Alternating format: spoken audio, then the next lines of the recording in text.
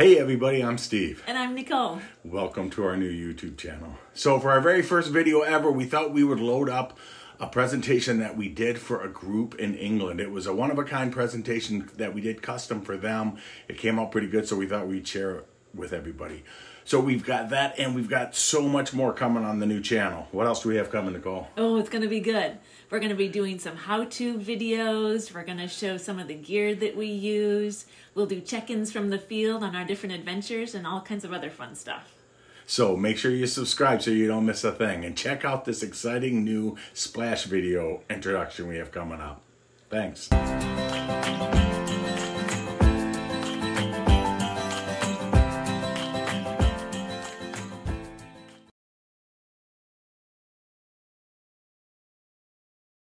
I am going to go ahead and share my screen and get this party started.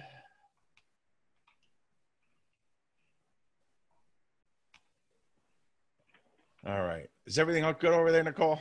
Yes, It does. Yep. Okay. All right. I need to center myself so I can do this in a proper fashion. So, first of all, thank you very much for your patience. I apologize. That is completely our fault. So my name is Steve Gettle, that lovely vision over there who actually just ran out of the shower to come out here and be with you folks, is my sweet Nicole. We are professional nature photographers. We're from Michigan. And we do everything in nature. We do birds, we do mammals, we do insects, we do landscapes. If we can find ourselves outside, we can usually find something to take a picture of.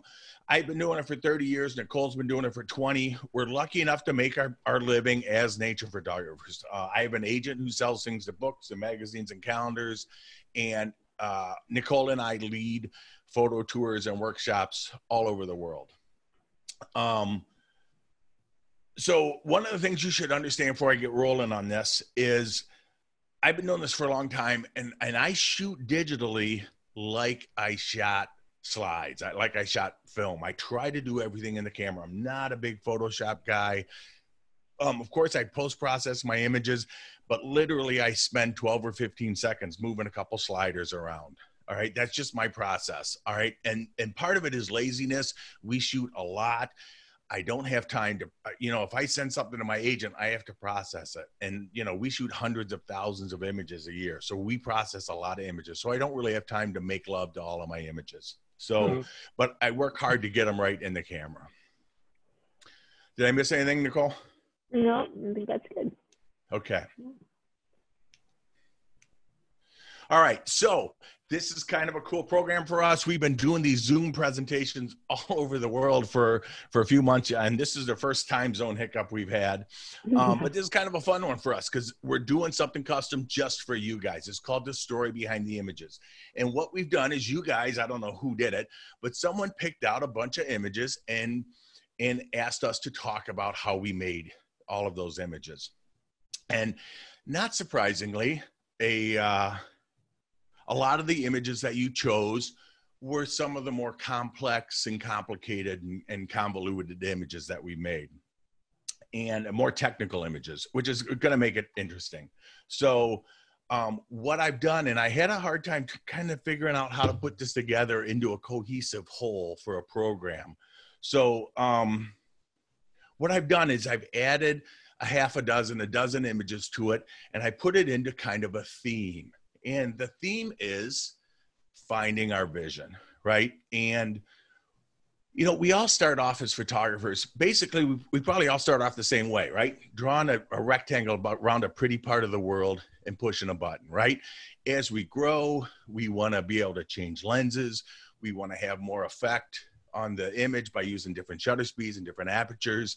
And usually we start emulating other photographers and we grow. And as we grow, hopefully we develop our own style and our own way of seeing the world and making pictures, right? And so that's what I'm going to talk about today is the path that we take as we try to find our own vision. And I'd like this, Nicole and I would like this to be very interactive. So Nicole explained how to ask questions. Is that right, Nicole? So please ask questions. This is going to be a lot more interesting if we have kind of a give and take. All right. So don't be shy. I'm going to pause every once in a while, ask Nicole if there's questions. If there's something that's very pertinent and timely to the image that's up or the image we just passed, Nicole will feel free to interrupt me. Usually we send out notes after all of our presentations because they're more educational based.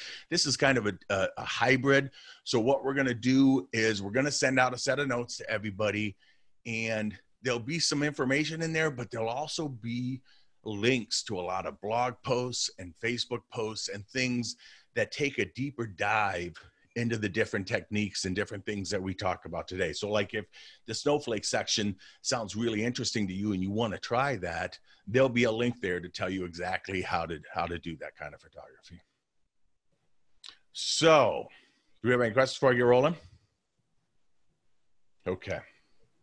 All right. One of my goals as a nature photographer, one of the things I love about nature photography is I like trying to figure out, solving the puzzles of how to get the pictures I have in my head. And that's one of the challenges that I have as a photographer. People are surprised to hear that I pre-visualize a lot of the photographs that I make. And so one of my challenges is try to make the pictures I have in my head.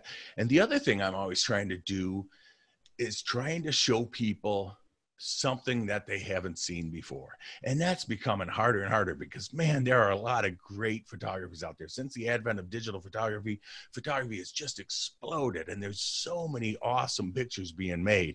So I'm having to push things further and further and further, trying to make different images. And I use all kinds of different technical things and setups and all kinds of things to make the pictures I have in my head. So that's what we're going to do today is we're going to talk about some of the things that we do to make different pictures and to try to find our own creative vision. All righty. So our tools. All right. Photography is an unusual medium in that, you know, there's a technical aspect of things and there's a creative aspect of things. And our tools are really one of the technical aspects of things, different lenses, managing our shutter speed and our f-stop and all the different variables to make a proper exposure. That's all the technical side. So knowing our tools is really the technical part of photography in a lot of ways. Okay, here's an image of a gannet, northern gannet flying, and this is exactly how it looked out of the picture and out of the camera. And this is exactly the picture I wanted to make. This is what I envisioned when I was making this picture. All right, so one of the things we need to do is we need to be able to manage our exposure in difficult lighting situations. All right, so what's going on here? He's flying in full sun, and behind him is a deeply shaded part of a cliff face. And when I expose properly for this bird in the sun, that shaded part of the cliff goes completely black, right? A tricky exposure, but that's one of the things we need to be able to do as we're making pictures, is we need to handle these tricky lighting conditions and be able to make successful images like this. All right. And the trick to this is just shooting in manual, right? I manually set my exposure for the bird, make sure I'm not blowing out the highlights, and let the background go where it goes. And in this instance, it's going totally black. Okay, in nature photography, a lot of things happen very quickly, right? We need to be able to manage our composition. We need to be able to zoom effectively. We need to be able to move our autofocus point where it needs to be. We need to do these things quickly and efficiently so we can get that decisive moment, because things happen and change quickly. Okay, one of the challenges of photography is we're a two-dimensional medium in a three-dimensional world, okay? And, you know, for a lot of our images, we're trying to give the impression of that third dimension. For this image, I went in a completely different way. I decided to embrace the two-dimensional aspect, and I used a telephoto lens to compress this image to visually stack up the elements in this picture, okay? I made this image with a 400 millimeter lens, all right? larger telephotos compress things in the image. People are surprised to hear that the distance between the foreground in this and the back is about 15 feet. Okay, but because I chose a telephoto lens and a small aperture of f/22, it visually compressed that and stacked it all up and really changed the way that picture looked. Okay, for this image, this is a Polyphemus moth, and I made the other choice. I went with a wide angle macro lens to give this a more broad view and to put this moth in its habitat. Right? And these are creative choices that we as artists make to bring our own creative vision to our photography. And that's always the goal of my photography, is to make the pictures I have in my head, right? To bring my own creative vision to my work. Okay, here's a fish eagle from Kenya. He's going in to grab a fish. Obviously, I made a choice here to stop the action, right? Shooting a fast enough shutter speed. You know, this is probably a 12/50th of a second or more, fast enough to stop the action, right? I'm shooting at a very fast frame rate. My camera takes 14 frames a second to get that very that ultimate peak action, that decisive moment just before he grabs the fish, right? The more frames per second we can throw at it, the more likely you are to get that peak action. Okay, here I made the opposite choice. Right? We're still photographing action, but in this case, I chose to handle it in a more painterly fashion, right? I dragged the shutter. I'm shooting a slower shutter speed and panning with this fox as he's running, right? And that just blurs the background and blurs him. You know, his face is relatively sharp, but it just gives more of a sense of movement and handles it in a more painterly fashion, right? So these are all creative choices that we make using the tools we get and understanding how they work to bring our own vision to our work. All right, how are we doing on questions, Nicole? I see no questions just yet. All right. Can I ask a question, Steve? Absolutely, yeah. Please do. Yeah. And feel free, you guys can't use, go ahead. Yeah, when I first saw the gannet, I thought it was carrying a string of Christmas lights. And when I looked closer, I realized it was seaweed. Yeah, he's bringing some flowers back to his lady. Good boy. Yeah. He's a good boy. They're very romantic, those gannets. Seaweed works for them. Yeah, thank you. Yeah, so Ralph and Steve, you guys can't type into the question box, so feel free to interrupt at any point if you have a question. You're not going to screw me up at all. Okay, thanks. Yep, no worries. Oh, look at Nicole. She just got a question, I can tell. Richard is asking. So a question from Richard. He's asking, do you always use manual? Manual focus or manual exposure? Manual exposure, I'm going to assume you're talking about manual exposure. No, actually, when I shot slides, when I shot film, I shot manual all the time. I shot spot metering and manual exposure. The reason was I didn't have the facility to check my exposure, right? So I had to, dissect the scene, get exactly the right exposure. So I used spot meter, manual, set everything up myself because I couldn't be off. If I was off by a third of a stop, that slide was garbage. It wasn't going to work, okay? Now, since we've got the histogram, which is the greatest thing ever about digital photography, that's freed me up to shoot matrix metering, or Canon calls it evaluative metering, and aperture priority. Okay. And the reason I shoot that now is because I have the histogram and I can check to make sure the camera's doing what I want it to do. And then I can use exposure compensation to correct things if I need to. But it's faster, right? If I'm in peekaboo light and the sun's coming in and out of the clouds, and the light's changing, if I don't, I can shoot an aperture priority and not have to be remetering every 12 seconds, right? But that being said, manual is a super important tool, and I still shoot a manual fairly often, especially for birds in flight. When I'm doing silhouettes, things like that, I shoot a manual. And when I shoot a manual, I shoot spot meter.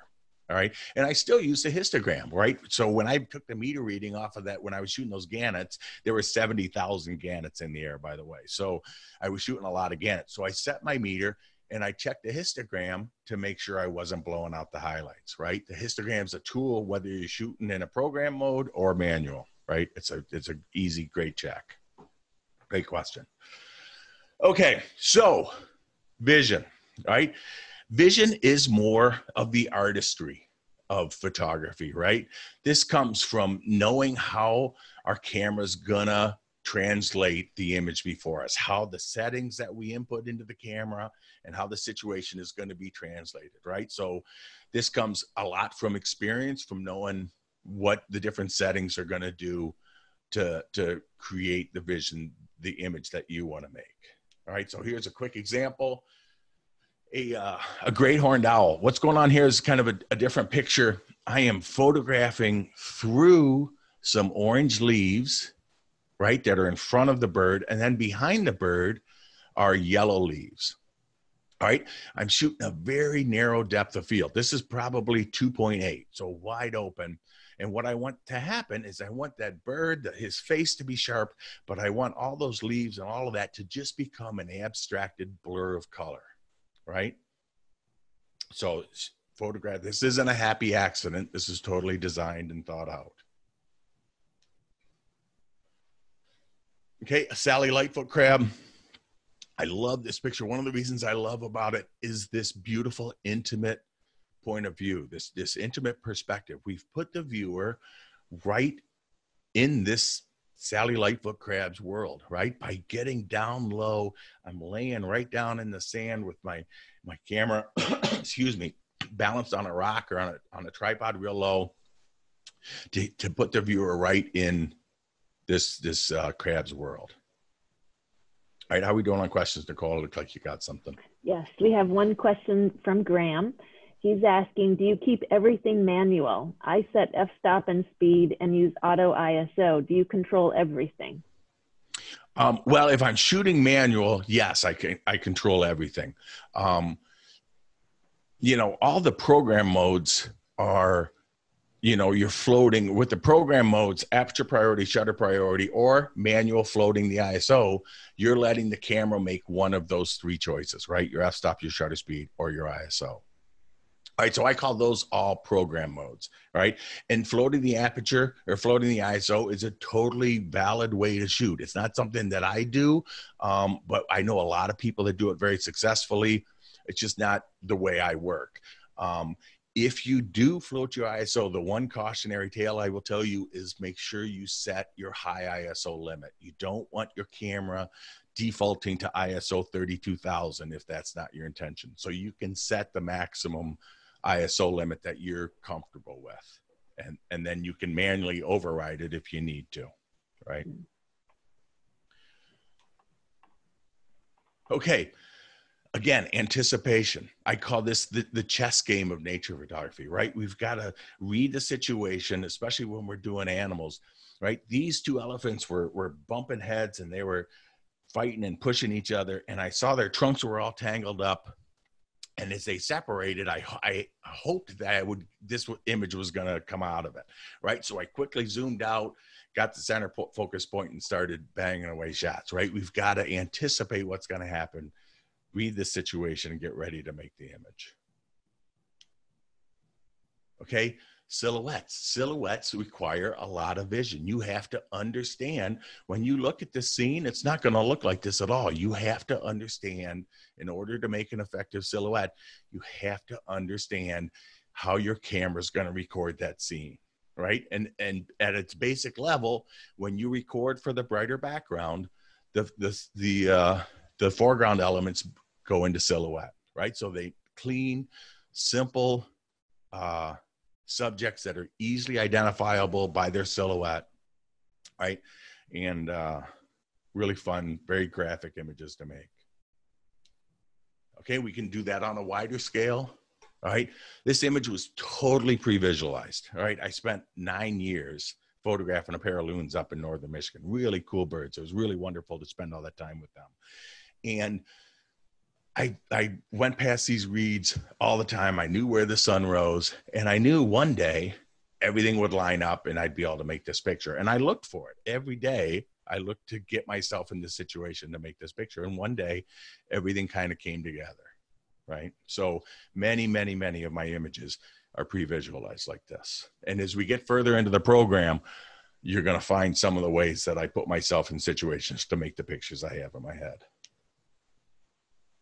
Okay, light. One of the things I love playing with is light. This is an image, I call this type of image a light reflection. This is really fun to play with, especially when you're doing fall color on a sunny day. So what's going on here is we've got a shaded section of a waterfall up in Michigan's Northern Peninsula called Bond Falls. And on the other side of the creek or the river is a yellow maple in full sun, okay? And that sunlit, beautiful yellow maple is reflected in the water in the shaded part of the stream, okay? So that's where the yellow color comes from. The blue comes from the sky, right? So it's just lining things up to make the image. And then I dragged my shutter. I'm shooting this as probably 1 or 2 second exposure. By dragging the shutter, I get that beautiful milky water effect. And then the other added bonus is it softens the reflection of that maple and makes it more of just an abstract watercolor, right? Something super fun to play with. I do this a lot, like in the middle of the day when I'm up north doing fall color, something fun to play with. All right, we can do it with wildlife too. Okay, this is an actual photograph. I know this looks like it's photoshopped. I actually desaturated this because it looked so crazy. But this is the exact same situation. We've got a shaded part of a pond with these beautiful wood ducks sitting there. On the other shore is a sunlit bank of trees with yellows and greens and red. And that sunlit reflection is behind the shaded wood ducks. And this is all, I don't even think I did a lot of shadows and highlights to pull this back out. So fun things to play with. Okay, how are we doing on questions, Nicole? Anything? Nope, no questions just yet. All righty. Okay, so one of the other ways to get unique images is investing our time, okay? Investing our time in our subject, right? You know, you've probably all heard the saying, the harder I work, the luckier I get. Well, the truth is, the harder you work, the more often you're out there, the more likely you're going to come across one of those great chances, one of those great opportunities. So the more time we put in, the more reward we're going to get out, okay? Not only in subjects, right? Putting time in with our gear, right? Knowing which way the f-stop ring turns, which way to zoom, right? Learning how to, being able to change your ISO without pulling your eye away from the viewfinder, right? Nicole and I are super lucky. We get to spend time with our cameras virtually every single day, right? So our cameras are an extension of us. We don't, you know, I very rarely pull my eye away from the viewfinder if I'm in a good scene because I can do all that stuff. But the beauty of that is when we're intimately familiar with our gear, when that elephant pulls apart and we get that chance to make that shot, we can zoom out. We know how to do that. It just is instinctive. We don't have to think about it, right? So invest time in not only your subject, but also your gear so you know how to make those split-second decisions when it's time to make them. All right, so here's the situation near our home here in Michigan. We live by this park. And there's this pair of sandhill cranes that have been nesting in this park for 4 or 5 years. It's a fairly heavily visited park. So the beautiful thing is these sandhill cranes are acclimated to seeing people, and they're really acclimated to us photographing them because we've been photographing them for years. So this investment of time has paid off a lot. I've actually seen probably 4 sandhill crane chicks hatch. Right? Been there the day it hatches, right? Because we know when the eggs are laid.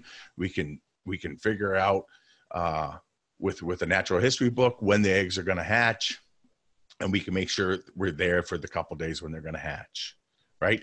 And then we can get these special, intimate moments, right? When we spend all that time there. This little guy, he had hatched the day before. So at Sandhill, they usually have 2 eggs. The first egg hatches one day, and then the second day, the next egg hatches. So mom's actually sitting on its sibling right there. Okay, and then we can get really beautiful, intimate portraits, right? Unique and different pictures. This is almost an abstract, right? It's all about textures and colors and patterns, right? But the beautiful thing is, go ahead. What focal length was that, Steve? That was 600, and I think I probably had a 1.4 teleconverter on it too. So I'm in there pretty tight. And she was actually sitting on her nest, and she's nesting like 8 feet off a trail. So I was actually backing up to try to get the shot, but they're really used to seeing people. But the beautiful thing of this is not only do we get all these great everyday shots, but every once in a while, something really crazy happens like this. So I don't know if you noticed, but that is a gosling with this sandhill crane family. So what we think, we're not sure what happened, but this gosling hatched out of the sandhill crane nest. And what we think happened is the female goose was in the midst of laying her eggs. Her nest flooded. She had to dump an egg. She put it in the sandhill crane nest. The sandhill crane, they don't know what it did. They just hatched the thing out. They were probably just as surprised as the rest of us when this little gosling came out. But the beautiful thing is they raised this little gosling, which had its own set of challenges, of course, because goslings eat plants. They eat, plankton and seaweed and things like that. Well, sandhill cranes eat grubs and worms and things like this. So they had to teach this gosling how to eat like a sandhill crane. So I call this picture, wait, you want me to eat what? So, but he eventually did figure it out, and he was able, although the worm almost did win this battle, he had it pretty wrapped around his belt. So invest in that time. We get to get in these special situations and get these special moments and these special, unique pictures, right? All right, I can see Nicole's got a question. Yeah, we have a question from Gary. He's asking, are you using a tripod or monopod? I am. Nicole and I are tripod people. I shoot probably, well, some of the flash stuff, I don't use the tripod if I'm using it only flash, but for the most part, we shoot off a tripod. All right. And honestly, a tripod is a pain in the butt. It really is. It has cost me pictures. It has gotten in the way. I've been messing with my tripod when, and not been able to get in position that I wanted to get in because my tripod got in the way. But the honest to God truth of the matter is I've gotten way, way, way, way more pictures because I've had a tripod. Okay. It just opens up creative doors that I couldn't do without a tripod. It allows me to shoot and get more depth of field. It allows me to shoot slower shutter speeds. It allows me to shoot longer. If I'm using a big heavy lens, I can't handhold that thing all the time. So it just, tripod really kicks open a lot of creative doors for me. So it's really an important piece of gear for me. Okay, then we have a question from Graham about our gosling. Will that gosling ever exhibit its own normal behavior and swim, etc.? Well, unfortunately, Graham, we don't know. So it did really well. It lasted like 3 or 4 months. It was doing well. It was eating, doing really well. And then it came time to learn how to land. It came time to learn how to fly. Well, goslings geese don't really, they slow down and stop. Cranes kind of run to slow down, and his first landing didn't go as well as we would have liked, and he didn't make it. And that's what we assume again. But yeah, he didn't make it. But there have been instances where this has happened before, and the gosling has actually migrated with the cranes and actually, for all intents and purposes, thought he was a sandhill crane. Yeah. So neat story. Okay. So the other thing we can do is we can take our tools to the next level, push things, right? That's what I'm always trying to do, is push things. One of the things Nicole and I love to do is macro photography. This is a green darner, which is about a pretty large dragonfly, about a 4-inch dragonfly. And this portrait, it's probably life size, maybe 2X, fairly tight close up of this guy.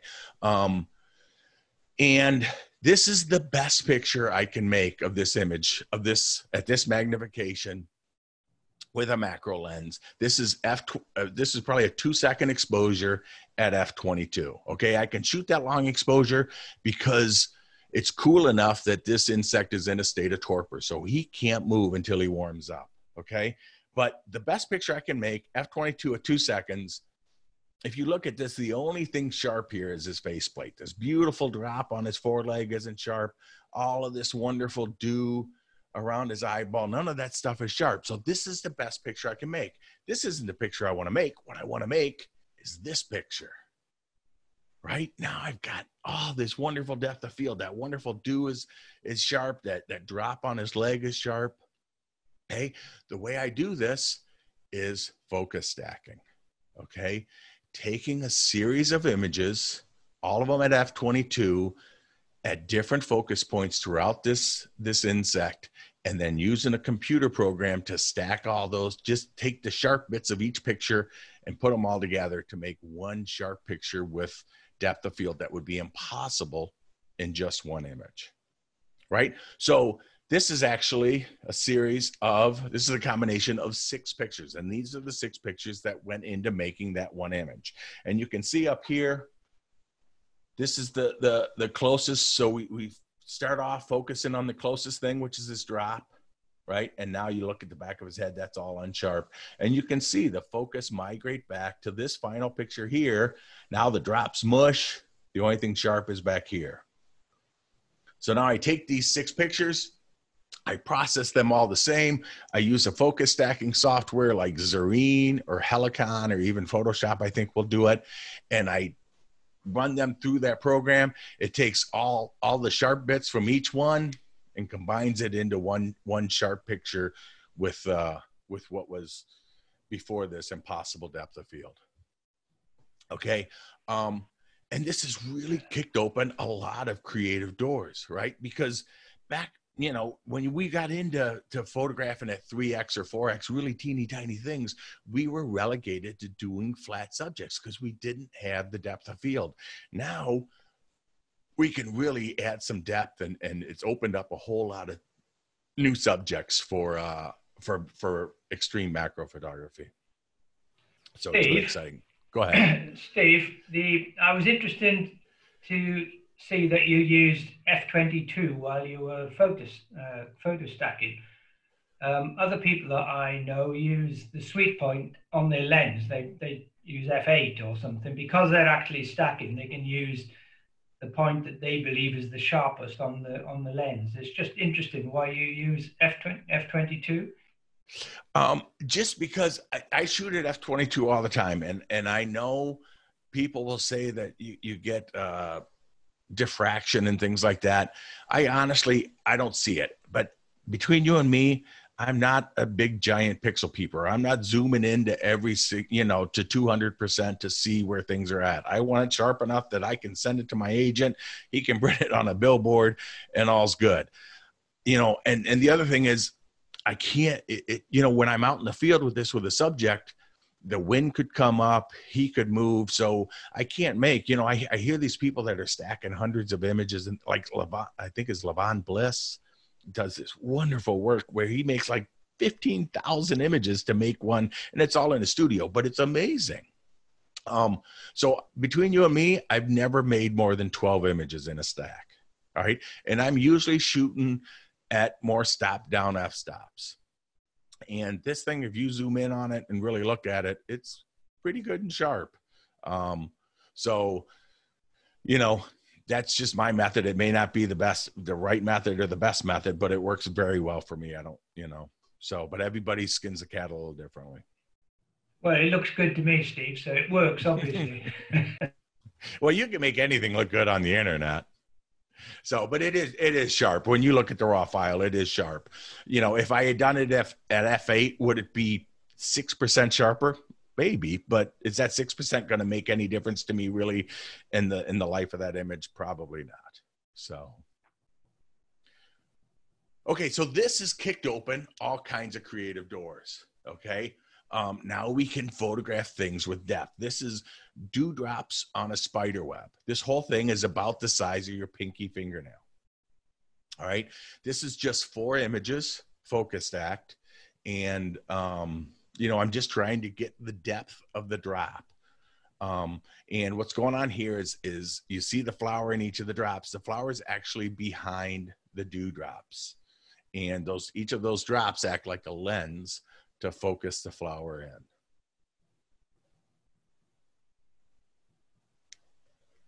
Okay, here's another image. This is actually 12 images stacked. Okay, a picture that I've had in my head for a long time, but I haven't had the means to make it. What this is this is a little tiny eastern tail blue, which is a small little butterfly. He's about the size of your thumbnail. It's got these wonderful antennae that stick way out in front of him. All right, so I'm trying to get a lot of depth from the front of this antenna all the way back to the leading edge of his wings there. So that's why I needed 12 images to do it. But again, there's no way you could do this with just one image.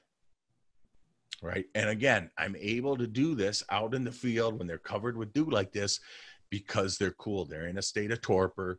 They can't move until they warm up enough to be able to get around.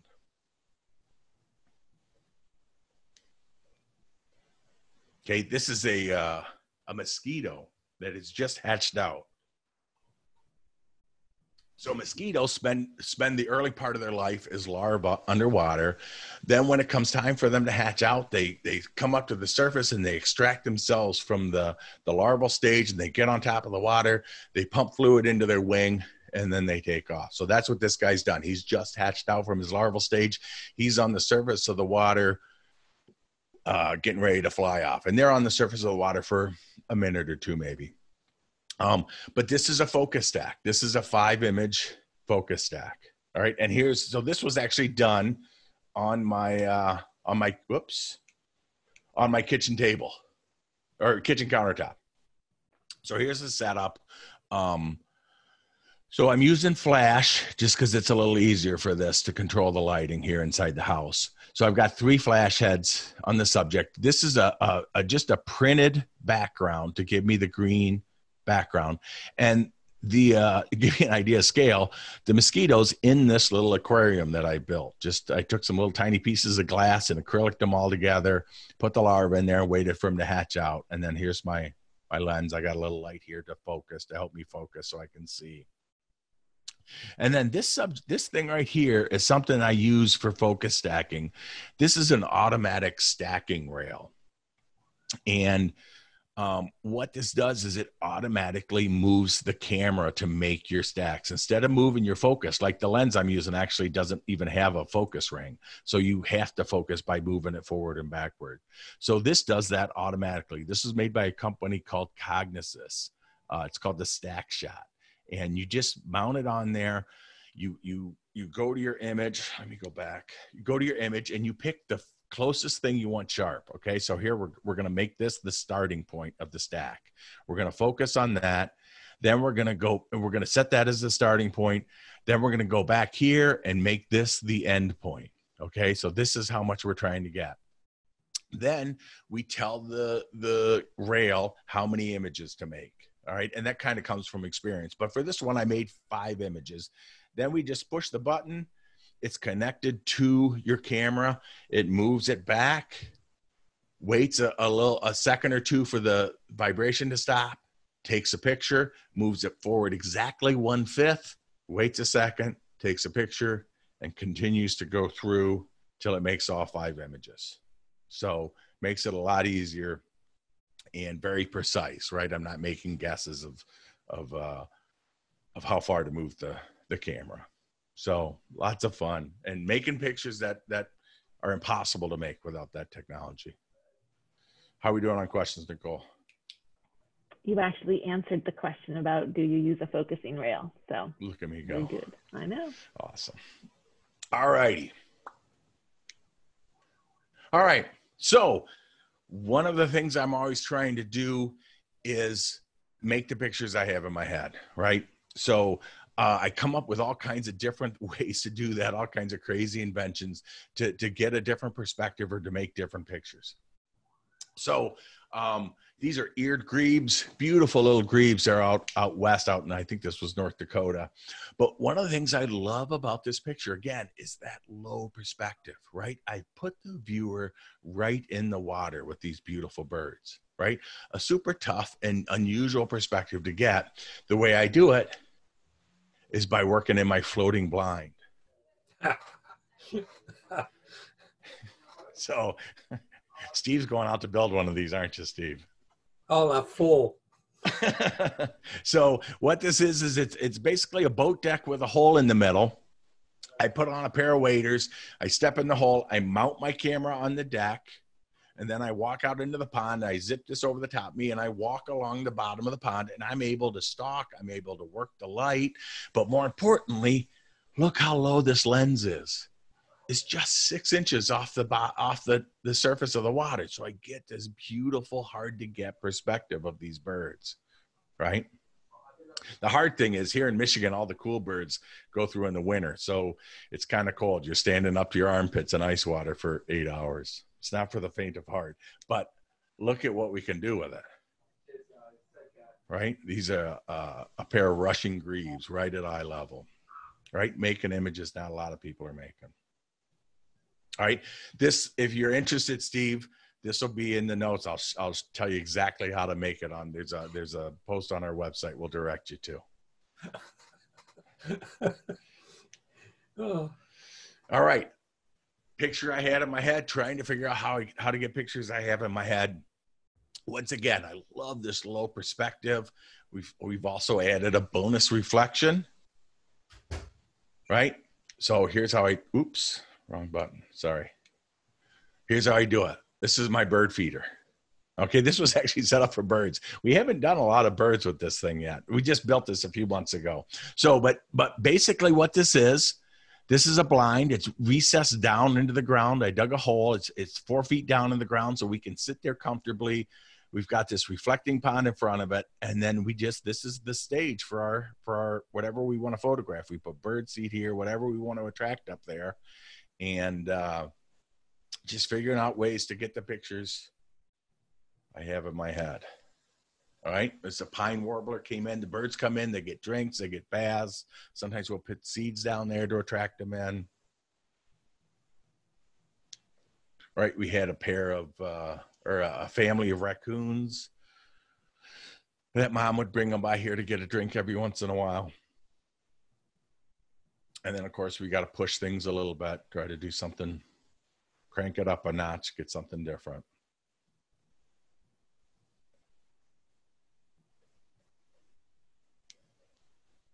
Okay, snowflakes. One day I was walking, living in Michigan. We do get some snow, so I was walking through the woods and I had a black turtleneck on, and I looked down and there was a snowflake on it, and I'm like, oh my gosh, that's the prettiest thing ever. I need to figure out how to make a picture of that. So, which was a lot easier to say than it was to actually do. So this is what I came up with to do it.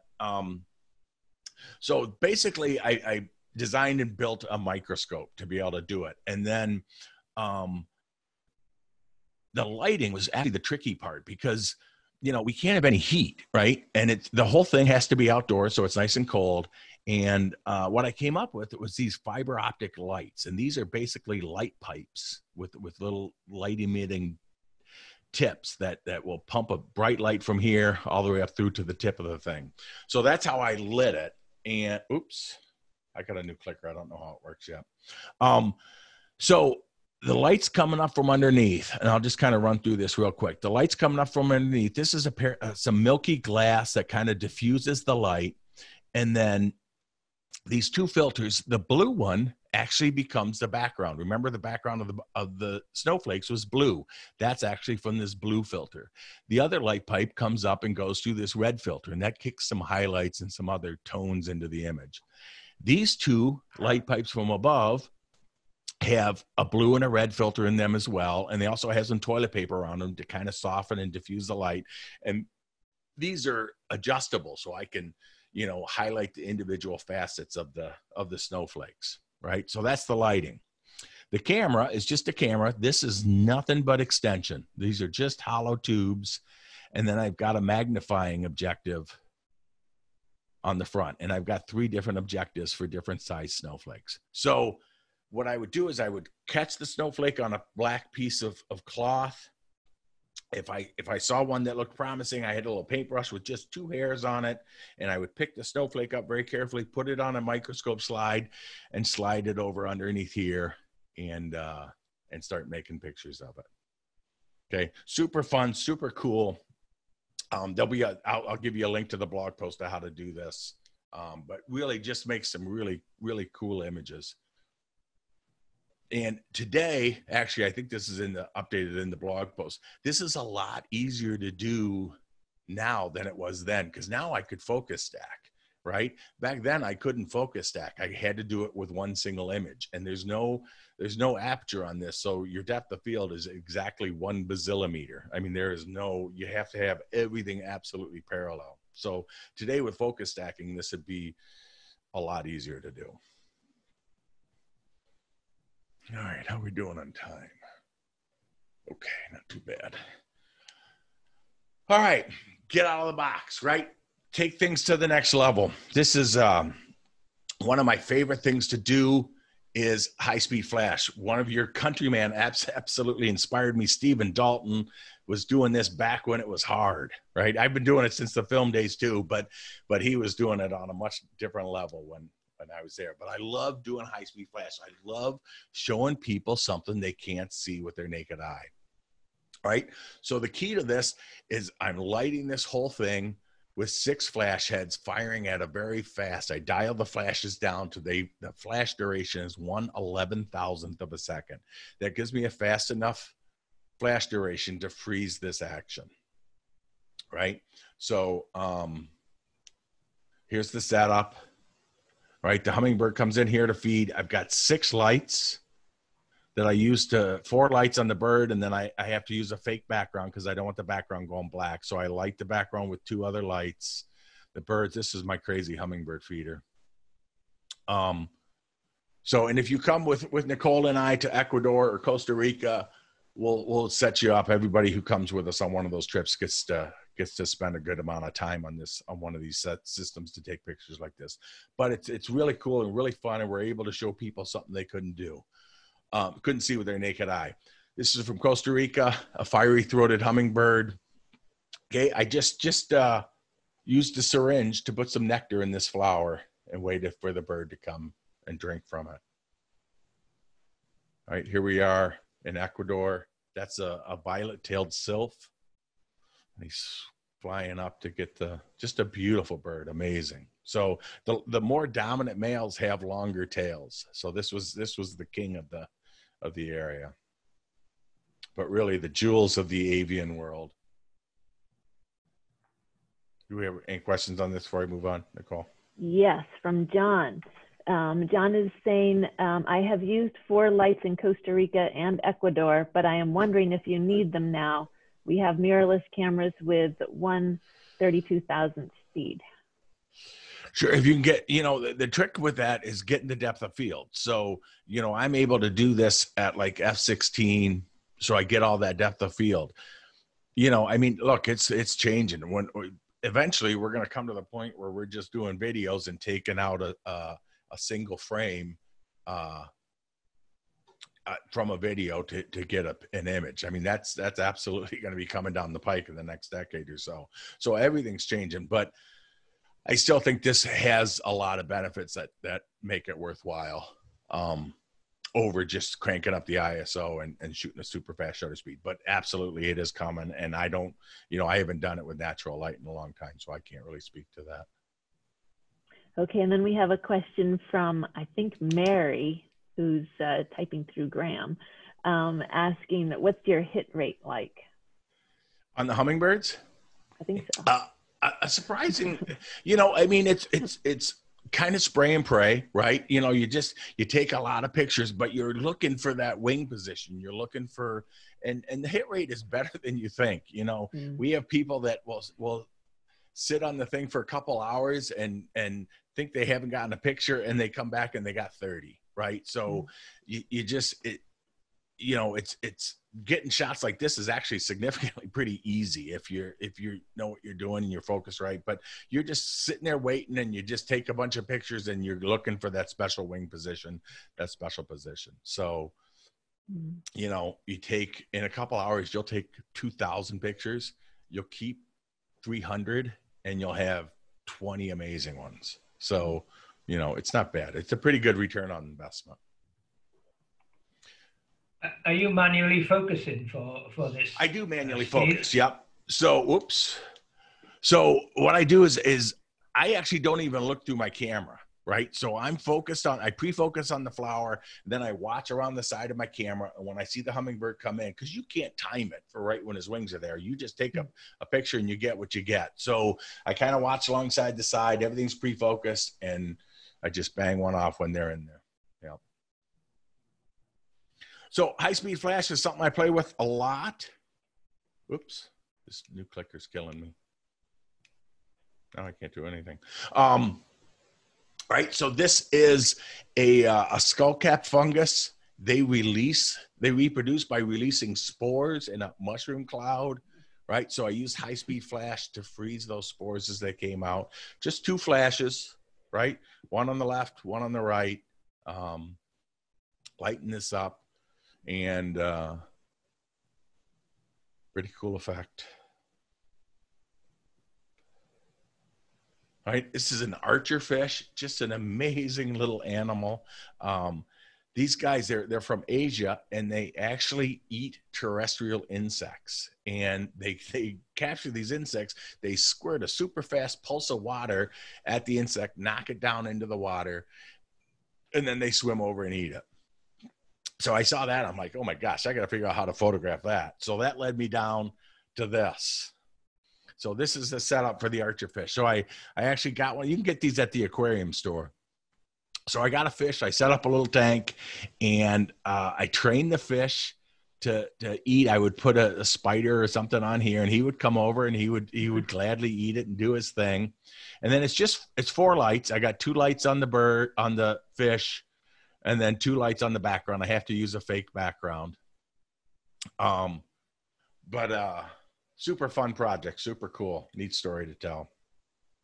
It's the thought of you standing over the fish with a whiplash trying to train it is just cracking me up. No, you know what? I use a more positive reinforcement method of training. I give them food. There's no fish were injured in the making of this image, Steve. Oh, fine. Same can't be said of the ants. Well, there you go. There, yeah, it's a whole different perspective from the ant's perspective. You're right. Yeah. Okay, now another thing we can do is we can add an infrared trigger to fire our camera, so then we can get precise timing. All right, and that's what I did here. This is a little set I built in my studio. Here's the set, I think. Yeah, here's the set. Right, and I've got 4 flashes on it. In the end, I liked the black background. I put a piece of black velvet over. But there's a trigger right here, and this trigger shoots out a beam. The frog is on this rock. He jumps out. When he jumps, he breaks the beam. The beam is hooked up to our camera. When he breaks the beam, it fires the camera, fires the flash, and makes the picture. Right, that way I've got more control. I can precisely control exactly when the camera goes off and get exactly the frame I want. Right, and we can do that for all kinds of things. Right, anything that's moving in a predictable path, we can put a beam in front of it and figure out a way to make a picture of. Okay, this is a bluebird in a nest box that we had in our yard, exiting the nest. Okay, and this is the setup for that. Same exact thing. We're using a different beam. Again, these are by Cognisis. This is called the stop shot, this is called the saber. All right, shoot a beam up in front of this is my natural nest cavity, right? And this is all kind of weird because I don't know if you remember the picture. I want to get this top shot, right? The pretty part of a bluebird is the top part. So I want to shoot from above. So everything's kind of angled up here. My camera is actually off here to the left, about 20 feet off the ground, right? I've got 3 flashes on the bird, a flash to give a little rim lighting, and then a fake background lit by these 2 flash beams here. Bird flies out of the nest box, trips the beam, fires the flashes, makes the picture, right? And you can do that with anything that's moving in a predictable path, like flying squirrels. Do you guys have flying squirrels in Britain? No? No, we don't. No. Well, you'll come over here. We'll help you photograph them over here. Beautiful. These are the coolest little creatures. They're so friendly. They, you know, like I worked with these guys for a couple months, and they're so tame and so docile. They would just come up and lick peanut butter off your finger. They were so neat.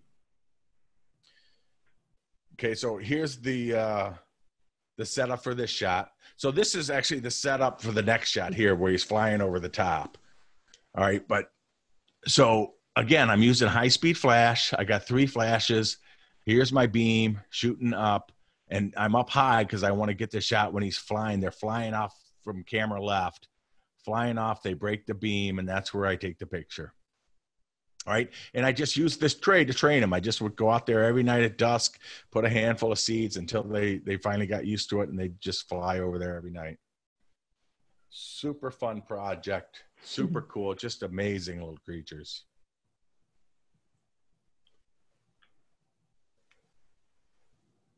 Okay, here's this is a dog-faced bat in flight, again using high-speed flash and triggers. For this particular image, I was asked, there's a bat conservation area here in Michigan, and they asked me to work with them to make some images so they could promote their message. And so we worked together with bats that they had at their facility. So for this particular shot, we made a flight tunnel. Okay, so here's the flight tunnel here.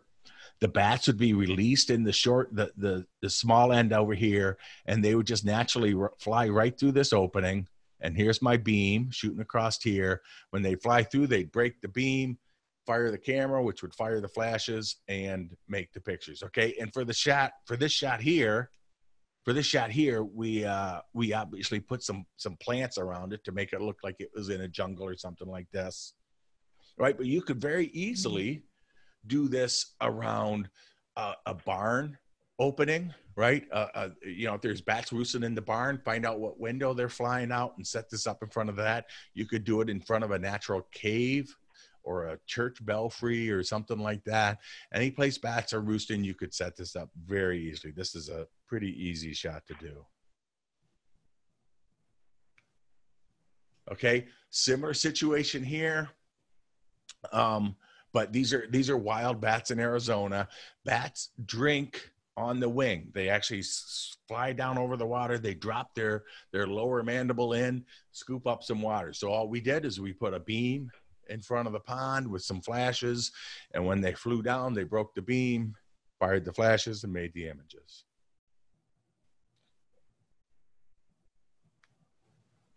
Okay. How are we doing on questions, Nicole? No questions right now. Okay, we've got one more section to go, short section. All right, now, can you believe it? We're going to go even further out of the box. So, and I'm sure Steve's probably got one of these at home. Of course. You've got 2, don't you? You're just being modest. So this is a device that I made to photograph moths in flight. All right, and it's using there's a high-speed shutter on the front of the lens. These are actually laser beams because laser beams are a little more precise for smaller things. And this is the control box for the whole thing. We've got 2 high-speed flashes. These flashes are dialed way down. These flashes are now firing at a 25,000th of a second. So super fast because we got smaller insects, faster wings. We need more speed to stop that. So what I did was I put a moth light above this, just a regular light, and the moths would come in at night and they would fly around that light, just like moths do. Every once in a while, so these 2 laser beams, they form an X, and that X is right in front of this lens, right?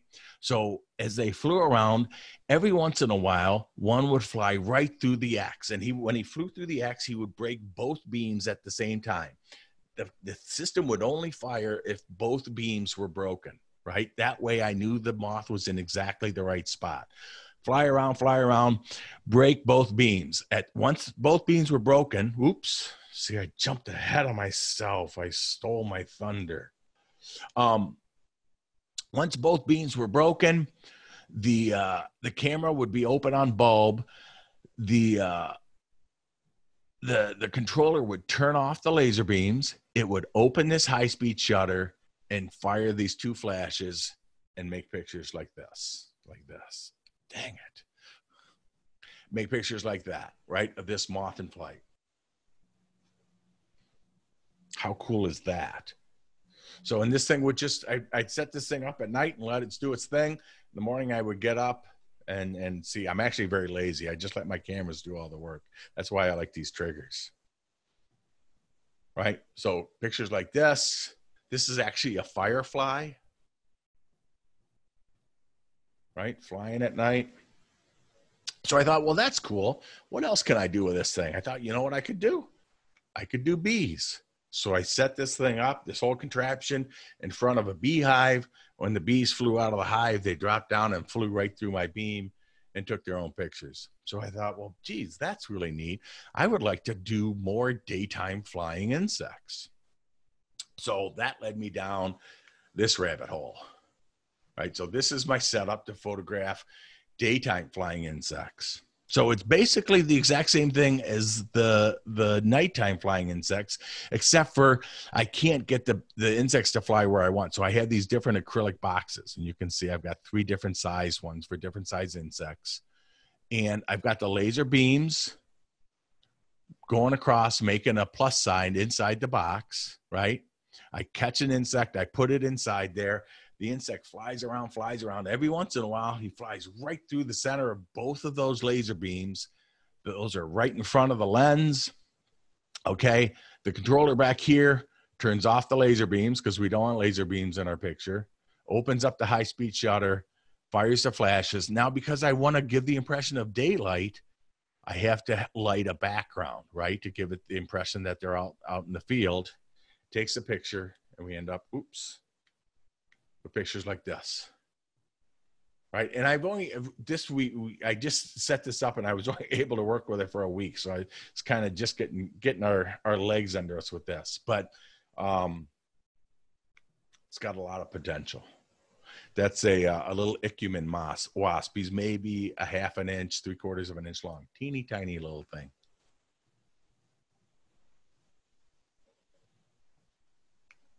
And that is my story. So, I don't know how we're doing on. Oh, we're not doing bad on time. So we can take questions. If you guys have any questions about any topic about photography, if you want, or I don't know why this isn't going anymore. I was just fascinated, Steve, by the way that you use technology to capture these stunning images that you wouldn't be able to do it any other way. Especially that last set that we got there of the daytime insects. I mean, they're just absolutely stunning. Thank you. Yeah, thanks very much. But obviously, you're a man who understands how to use all of this equipment, and you use the term vision to put it all together to actually work out how to use it to get it. Because if I had all that technology that you've got, I hate to think what would it would look like and how long it would take me to get a result out of it. You'd be surprised. It's gradual years, steps. Yeah. It's gradual steps. You know, I didn't start off with that final thing. I started off with f-stops and shutter speeds, right? And then we just, you know, it all grows upon itself. Because I don't really, well, I guess I am kind of a nerd. I'd have to say I am a bit of a nerd. I actually realized I'm a nerd when I was climbing up on my roof to put my weather station up. I'm echoing Ralph's words there. Absolutely stunning, Steve. Thank you. I'm in awe, humbled. Hopefully inspired. Oh, that as well. But you've got to, you've got to be inspired. You've got to start from somewhere fairly low, and that's where I am at the moment compared to you. But absolutely inspirational. Very, very good. Thank you very much. Excellent. Steve, we do have one question from John asking, oh, now we have another one too. What was the trigger, the saber? The trigger. Okay, so we work with a company called Cognisys. They're actually here in Michigan, and they make really amazing stuff. When I first started doing this stuff was like when Stephen Dalton was doing it, this stuff was crazy hard. Like you had to invent triggers. You had to trick your flashes to work fast. Now there's companies like Cognisys that are making this equipment that make it so much easier. So the company's called Cognisys, Cognisys. We'll put this in the notes. We'll put a link in the notes. They make the most fantastic stuff. They make the stack shot that we talked about. They make 2 different triggers. The trigger that I use, the best one for me is the Saber, which is, I think it's less than $400. What I like about that one, they also make a one that's half the price that will work for a lot of the pictures.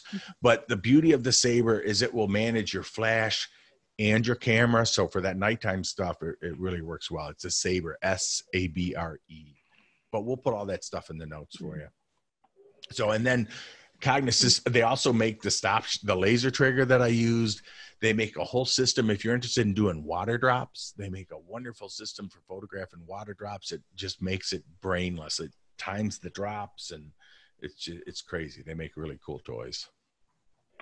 Then we have a question from David asking, how do you fix the point of focus when you make your setup for the daylight insect flight? So I focus right where the beam is. Okay, so without getting too technical into this, there's actually a delay, right? The signal from the beam goes to your camera at the speed of light. That happens instantaneously. But your camera has to wake up. It has to do a meter reading. It has to move the mirror up and make the exposure. There's a delay there. So we have to bypass that delay. So we put a high-speed shutter on the front of the camera that trips instantaneously. It trips in 5 milliseconds.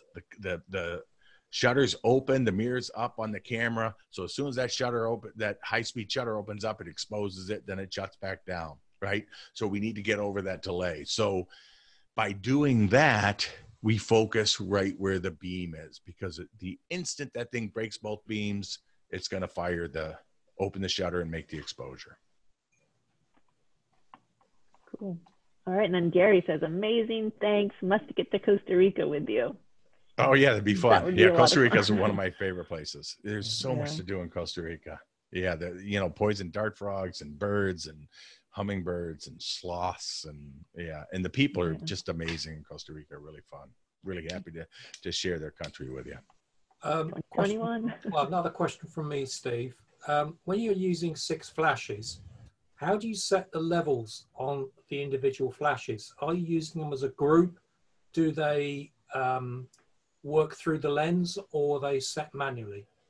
No, so the flashes are all set manually, and you control the amount of light by moving the flashes closer or further away, right? But they're all set on manual, and they're all set at 1/16th power, which gives us 1/11,000th of a second flash duration. And that super fast pulse of light is what freezes the action. And then we can control how much light goes on our subject by moving them closer or farther away, right? So when I set everything up like that, usually I'm shooting like ISO 200 to 200th of a second at f/16. So we got lots of depth of field, lots of light, and all that action stopping speed. All right, I think that's all our questions. Okay. Yeah. So you guys were awesome. Thanks to Steve and Ralph for putting this together. You got us a great group of photographers. Great questions. You guys know your stuff there. I appreciate you hanging out for us. Sorry, that time change threw us for a loop. Yeah. So we appreciate your patience. Now, again, stunning evening, Steve, Nicole. Thank you so much for approaching us. And I have to admit, I was getting very nervous when we had 4 people. Because I did promise in excess of 70, and I think we reached that, didn't we? You absolutely delivered. Yeah, and those poor 70 people, they were all hitting refresh. That was our fault. I apologize. So thank you very much. Yeah. Doesn't matter. We got there, and it was all worth waiting for. Thank you. Very good. Thank you so much. We will get those notes out. We got to put them together a little bit yet, put some polish on them, but we'll get those out in the next couple of days. We use MailChimp to send out the notes. So You know, sometimes they'll go in a promotions folder. Once in a great while, they'll go in your spam folder, but we'll get those out to everybody, and they'll give you a lot more detail and a lot more deeper dive into some of the things we talked about. So, Yeah. all right. All right. Well, take care. Yeah. Well, both of you, thanks very much. And I think the notes are a massive bonus on top of a fantastic evening. So thanks again. Awesome. Yeah. All right. Cheers. Yeah. Thanks. You. Bye-bye. Guys. Yeah.